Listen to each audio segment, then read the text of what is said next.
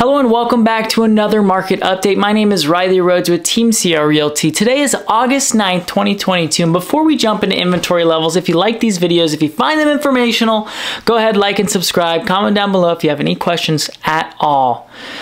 Inventory this week is up again, but the trend now is the percentage gain per week is actually going down every week for about the past 4 to 6 weeks or so. We're sitting at 18,242 active listings on the market as of right now, and this is compared to last week's 17,773 active listings. Mortgage rates have trended upward for the past week since we saw them dip into the high 4s for just a short time period. Right now they're sitting about 5.5 or so currently, and we'll continue to see this most likely throughout the rest of the year. There are quite a few predictions out there about interest rates and where they think and where people think that they'll go. Some are predicting around, almost 7%. I think personally we're going to see, maybe it go back into the low 6s, but I think we should hover around 5.5 to 6s, kind of like what I was saying. Home cancellations have been in the news as of lately, as some home builders saying highest rate of home cancellations since 2019. This is funny to talk about because obviously we just went through one of the craziest times in home price increases ever, like in history, and that is what we're comparing things to. So the media is freaking out because these numbers that are being compared to are from last year when things are going absolutely crazy at this time. 2019, the article was comparing D.H. Horton's numbers of cancellations to was a much more stable and normal market. So it's just interesting to me to kind of see the comparison and the news cycle. It's obviously the news cycle wants clicks. They want people to click on their articles, so they're trying to get, these huge titles and saying, oh, we haven't seen these numbers since 2019 yet. 2019 was a very healthy market. If you go back and look at the CMI, you go back and look at the supply and demand, it was very healthy. And then the 2020, 2021 kind of is when it became a very heavy weighted sellers market. So that's just kind of what's funny to me. What is happening though is we're entering a neutral market for the first time in a while, and that's almost for the entirety of Arizona's market in general. Some markets already are at neutral or a buyer's market. Here are the top 17 cities in Arizona to take a look at. You can see that there's only 6 cities that aren't neutral or a buyer's market, but I think we'll continue to see that trend as long as interest rates kind of stay where they're at, stay high, and stay kind of out of reach of affordability of many.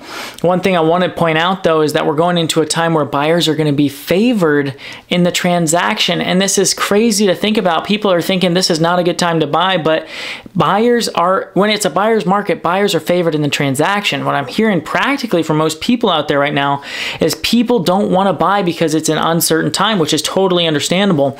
Well, I think as long as we're at this point of where it seems to be uncertain, some sellers are panicking because of that, and this is a good thing for buyers. What I've seen recently in transactions is seller paid closing costs or credits to the buyer. The buyer can use that credit, go buy down their rate some. They go to their lender and say, hey, here's a $20,000 credit the seller gave me. I want to buy down my rate, and you can buy down a point and a half, making their interest payment closer to 4% rather than 5.5%, and also letting the buyer come to the closing table with very little out of pocket. If you're a potential buyer, you don't actually have to have a lot of capital right now to come to the closing table and actually buy a house. Now is actually a great time to buy rather than later because the seller can pay a lot of your closing costs. Our lender friend of our team, Ashley McPoland, she was telling Clay and I about one of her clients that had just come to the closing table and she paid $1,400 out of pocket for buying a house. And that is absolutely unheard of 12 months or even 6 months ago. And so this is why, this market really favors buyers, is because you can go to the seller and say, instead of coming way down on your price, what I need you to do is I need you to just, give me a concession or give me a credit, and that will allow you to have, less out of pocket at close, and kind of favors you in general. Now onto the Cromford report, where we have seen an incredibly fast decline in the Cromford report CMI number, or the Cromford market index number. If we zoom in a bit, you can see that we are just above balance for the entire state. The CMI currently is at 116.8, which reflects that in the chart, just being above neutral. This is down from a 123.5 last week. And again, what that 123.5 or that 116.8 number is, it basically means 1.168 buyers for every listing out there. That's what that means. The supply meter is up and the demand meter is down, so just kind of more of what we've been seeing. Again, this is reflecting a time where we're in a market that will favor a buyer more than the sellers, especially when the sellers were used to an entirely different market. 6 months ago, I just saw a listing yesterday that was listed originally at $799 and it's listed now at $689. So these sellers are having unrealistic expectations with their homes because of what they saw the past couple of years, and they're really getting a reality check. And that doesn't mean that prices are crashing right now. It just means that people aren't really pricing their house correctly, and not with a team that knows, the market and knows how to get this house sold. Here's a list of cities with the most monthly supply compared to where they were last year. So Paradise Valley is, they have a number at 10.2 months of supply. So if no more houses were listed in Paradise Valley, they'd have 10.2 months worth of supply that they can go to before they have nothing on the market.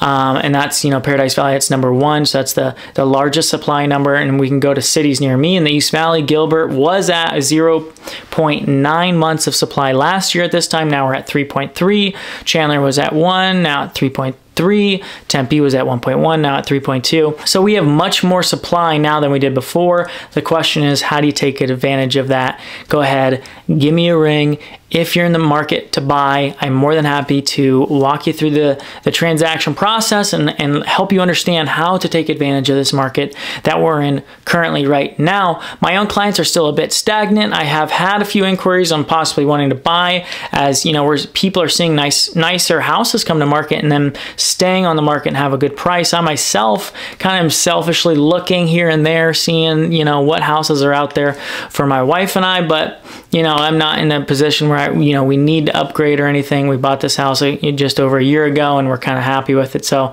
I'm always on the hunt. I'm looking for other people, so I might as well look for myself every now and then. But again, it's just about educating my current clients and also potential buyers on the creative ways to get their interest rates down and how they can bring less money to the closing table. Like I said earlier in this video, many are convinced to not buy right now. I just had a conversation with someone who was kind of advising another one of my friends and saying like, hey, I wouldn't buy if I were you right now. Yet, what market leaders of this information, gathering information and kind of going through it and having the statistics to back up what they're saying. What they're saying is real estate prices are going to continue to go up in the long term. So like in a year from now, 2 years from now, they're going to be higher than they are right now. And also interest rates are going to continue to go up slower than they were. But the Fed still needs to curb inflation, get a hold of inflation. And just because we're seeing some prices come down doesn't mean inflation is done with or over with. The Fed needs to still battle inflation. How they do that is they're using interest rates, right? So if you ever want to get into the market, the best time was 30 years ago, right? The second best time is today. Time in the market will always beat trying to time the market. That's just a saying that I've heard going through, my career, and a saying that I love myself. But that's it for today's market update. If you enjoyed the video, if you liked it, hit that like button, subscribe if you aren't already, comment your thoughts down below. As always, my name is Riley Rhodes with Team CR Realty, where Arizona real estate is seen.